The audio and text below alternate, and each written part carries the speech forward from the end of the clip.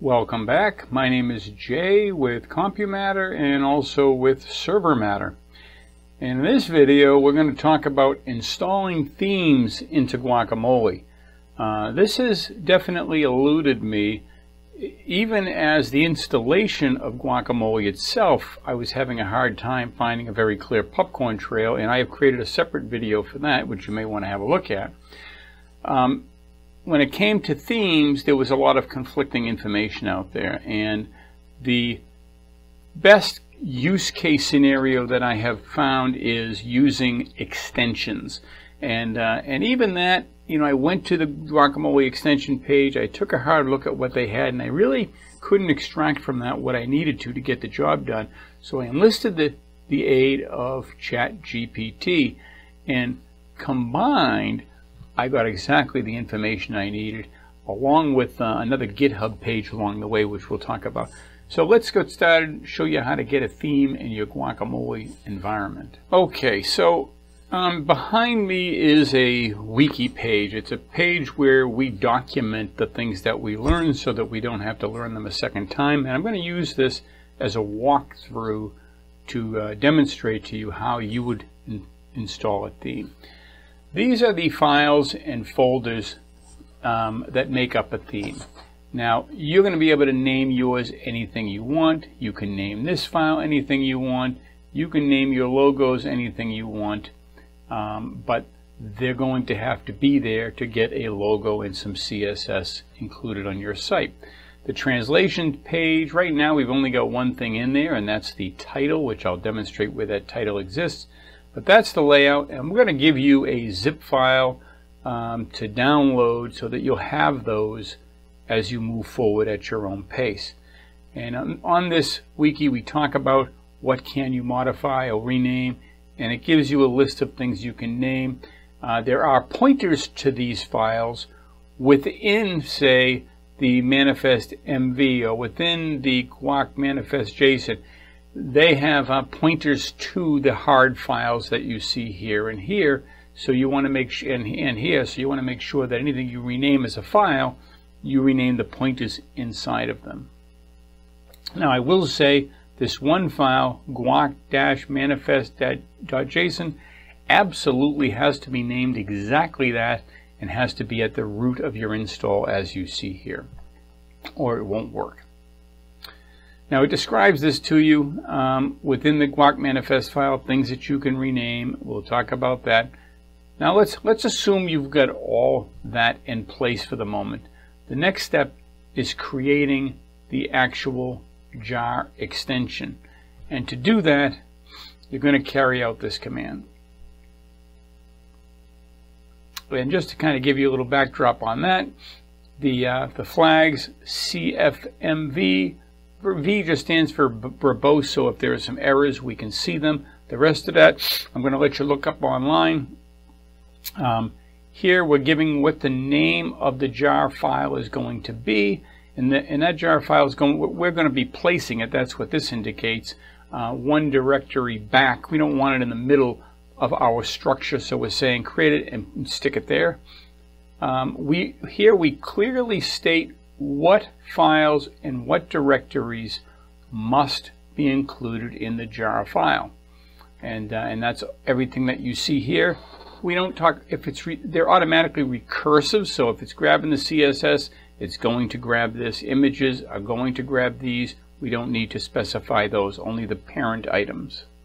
Now there is one exception to these directory structures, and that is the use of this M flag has to do with me saying I want you to use our manifest file instead of one that they may default include. So I'm saying that here, and then that's what this is. I'm manually stating where that manifest file exists. So that's why we have the directory being included here as well as at the end there. This is to respond to a specific flag insertion right here. Now after you've done that, it's going to end up creating this jar file, and at this point you just need to move it where it belongs, and it belongs in the etc. Guacamole extensions directory, and in our case servermatter-guac.jar. Restart Tomcat and your guac services in that order, and your new extension will be recognized. Now below I've created a bash script because I often make changes to the CSS and I want to test them. So you edit your CSS file, then you put this in a bash file. It's going to create the jar file. You can then copy the jar file back to the extensions folder, create the permissions on the extension folder, which I don't think I mentioned above. You need to make sure that you've got Tomcat as your user group on etc. Guacamole extensions and recursively. And so this bash script will accomplish that every time you make a change very quickly. Okay, now let's talk a little bit about the structure and the files themselves. What you see here, I've got opened in Visual Studio Code. You can see the tree structure that I showed you earlier. It's all under servermatter.guac. There's the CSS folder, the images folder, there's our logos, custom CSS. Again, you can rename these things. If we drill down into custom CSS, this is what we're looking at. You can see that's where I'm setting the body color, the login, background colors, all of these things. Let me just talk a little bit about that. So this is the login page for our Guacamole, and if I open the console editor, okay, we can use that, your browser tools, whatever you may use, and I click the arrow and I hover over this item. I can then see that that is the login dialog notifications class. That's what it has to do with. You can see the color. I've painted it right here. I can then test that just to see if I've got the right item. I clearly do. So now I can grab that class, go to my CSS file, and I'm just going to search for it because I know it's on there somewhere. And there it is, and there's where I have in fact given it a border and given it a color, a max width. I've increased it, made it a little wider than the default. So one at a time you can isolate the elements within Guacamole, and then you can come here and make the changes that need to be made. Now I'm logged in, and one of the areas that were a little bit trickier were some of these they have hover commands, and you want to go down to the console, but when you do, the hover is gone.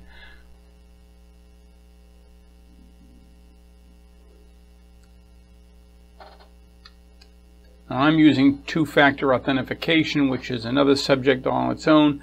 Okay, so when we're in Chrome, if we open the developer console, which I can hit those three dots, more tools, and choose developer tools. There we are. And I'm going to go ahead and line those up at the bottom of the page so we can have it down there. And I'm going to click on one of these. Let's say showroom. You see that bar across that goes like that? That changes color as I'm going across. I want to isolate that hover motion, so I'm going to right click on that.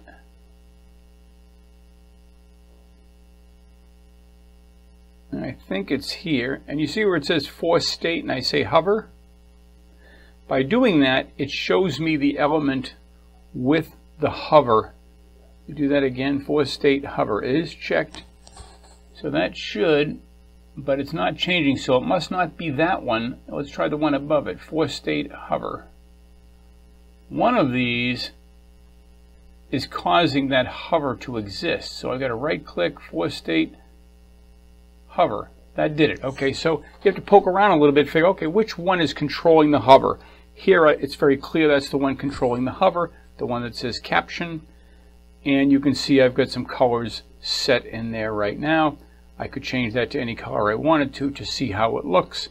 And once I've isolated that, I can then grab this, because that's what I'm interested in. Is actually what I'm interested in specifically is that right there, because that's what's controlling the hover.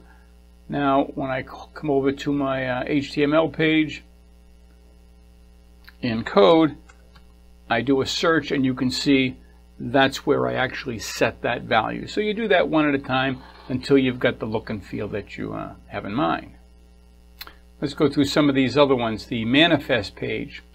The name here that I've made servermatter-guac, that has to be the name that I use for the extension itself. You can put whatever you want there, but you've got to make sure that your jar file is named identically.